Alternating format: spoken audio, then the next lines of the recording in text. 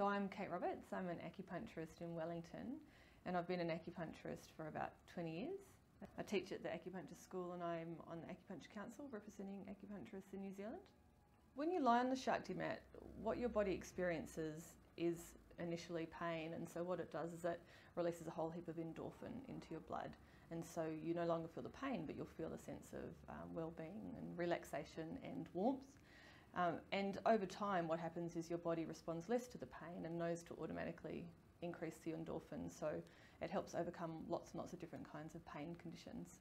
I guess the thing that's really good is that people can go away and use it every day, whereas they can't really come and see me every day. So for people who are having trouble sleeping, I'd say lie on it for 10 minutes a night before bed. And for people who have having trouble getting up in the mornings, I say get up in the morning, stand on it for 10 minutes to set you up for the day. It's grown to be a recommendation for almost all of my clients.